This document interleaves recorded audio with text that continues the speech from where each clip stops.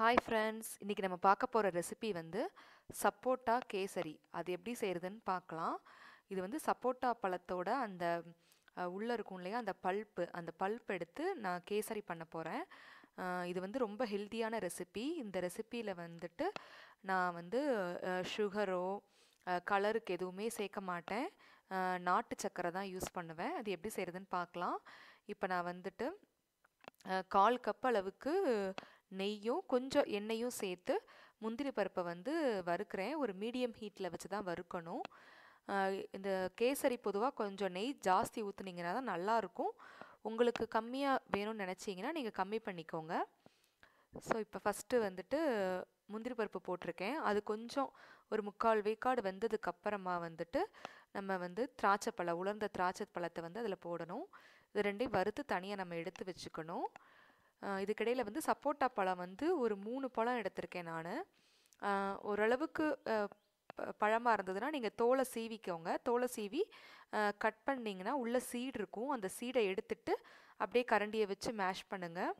இல்லை அப்படின்னா அந்த பழத்தை வந்து 2ஆக கட் பண்ணிவிட்டு அப்படியே ஸ்பூன் வச்சு ஸ்கூப் பண்ணிங்கன்னா அது அழகாக வரும். அப்படியும் நீங்கள் பண்ணலாம். அப்படி பண்ணிவிட்டு நல்லா கரண்டியை வச்சுட்டு நீங்கள் நல்லா மசிச்சு விட்டுருங்க. மிக்சியில் தான் அரைக்கணும்னு அவசியம் இல்லை. மிக்சியில் அரைச்சிங்கன்னா ஒரு மாதிரி கொலன்னு போயிடும். டேஸ்ட் நல்லா இருக்காது. இது அந்த கேசரி சாப்பிட்றப்ப கொஞ்சம் கொஞ்சம் அங்கங்கே இந்த சப்போட்டா பழம் வந்து வாயில் கடிப்பட்டாதான் அந்த டேஸ்ட் நல்லாயிருக்கும். அதனால் நீங்கள் வந்து அதுக்கு வந்து முடிஞ்ச அளவுக்கு கரண்டியில் மேஷ் பண்ணுங்கள். இப்போ வந்து நான் முந்திரி பருப்பையும் திராட்சை பழத்தையும் வறுத்து எடுத்துட்டேன். அதே நெய்யில் வந்துட்டு ரவை 1/2 கப்பு ரவையை வந்து அந்த நெய்யில் போட்டு நல்லா மீடியம் ஹீட்லேயே வச்சுட்டு நல்லா ப்ரௌன் ஆகிற வரைக்கும் நல்லா வறுக்கிறேங்க. தீயக்கூடாது. அதே சமயம் ஓரளவுக்கு ப்ரௌனாக வரணும்.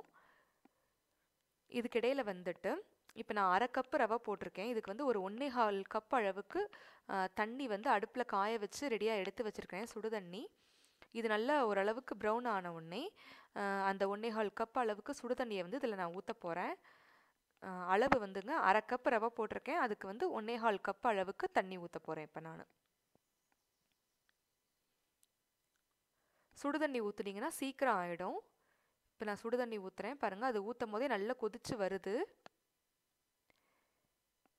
இப்போ இது போட்டுட்டு நல்லா கிண்டி விட்டுட்டே இருந்தீங்கன்னா நல்லா கட்டி பிடிக்காமல் நல்லா கேசரி நல்லா வருங்க.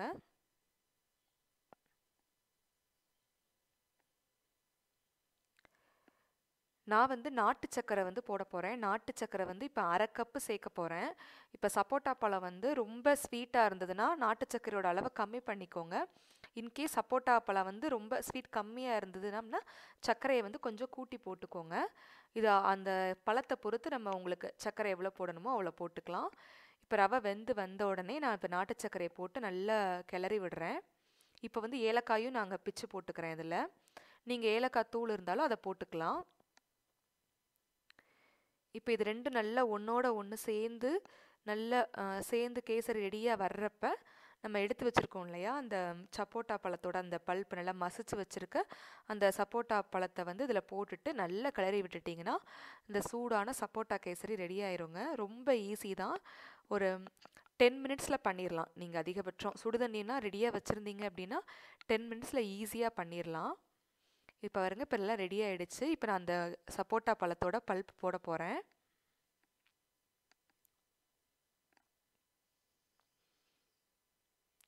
இதுக்கு நான் வந்து கலர் எதுவுமே சேர்க்கலை. இப்போ இந்த பல்ப் போட்டோடனே அப்படியே நல்லா சிம்மில் வச்சுட்டு நல்லா அது ஒன்று சேர வர்ற மாதிரி நல்லா கிளறி விட்டுட்டு நம்ம ஏற்கனவே நெய்யில் முந்திரி பருப்பு திராட்சை பழம்லாம் வறுத்து வச்சுருக்கோம் இல்லையா, அதையும் இதோட ஒன்றா சேர்த்து கிளறிட்டிங்கன்னா இந்த சப்போட்டா கேசரி ரெடி ஆகிடுங்க.